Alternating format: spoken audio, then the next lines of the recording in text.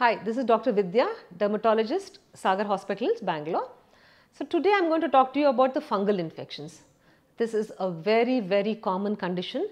Lot of people just ignore it thinking that you just wash it off, it goes away. I can try a bland cream, it will go away. Or they just go to a general practitioner and maybe use creams which are having steroids in them, which is the most wrong thing I would say.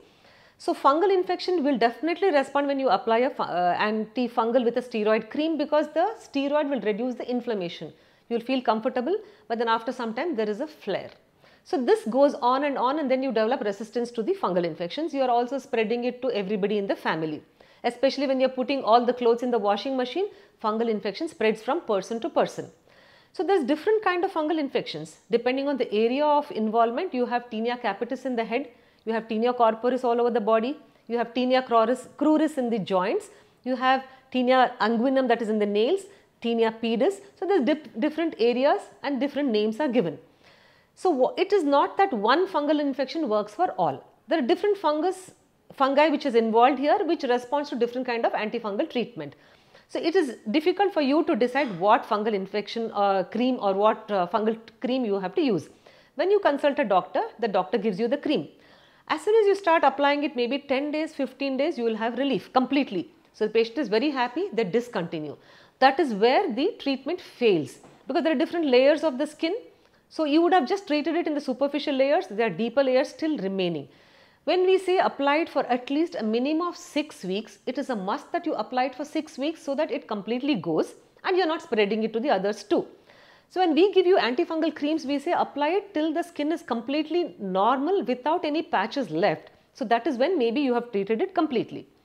Fungal infections are very common when you are very obese. So that is why we insist on exercise. It is common when you are wearing wet clothes. Lot of people who are in a hurry, especially undergarments, if you are wearing very moist ones, that increases the fungal infections. The fungus grows in moisture. So that is why we say wash your clothes, iron your clothes, or at least dry it in the sun so that the fungus does not increase. When you sweat a lot, again the moisture increases.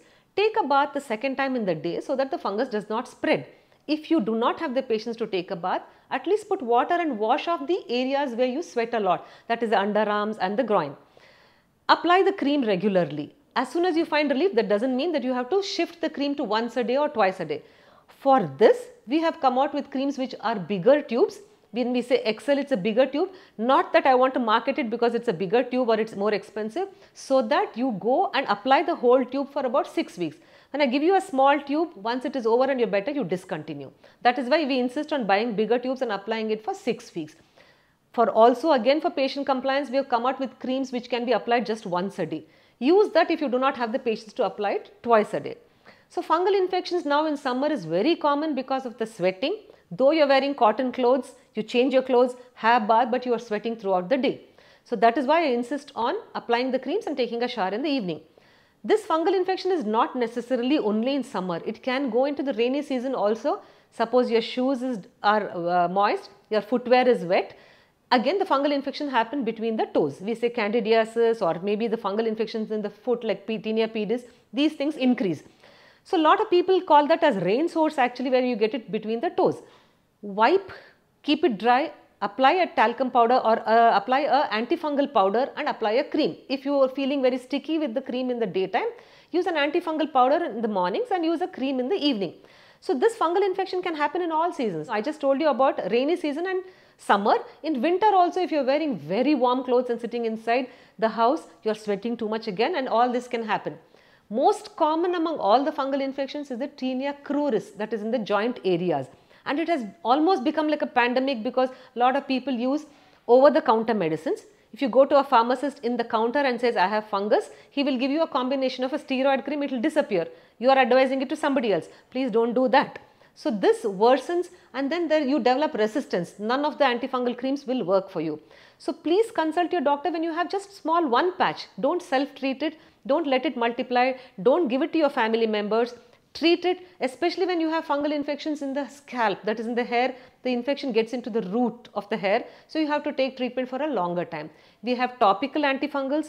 We have oral antifungals. We have even body washes which contain antifungals. Please consult your doctor and take treatment as early as possible when you have fungal infections. Thank you.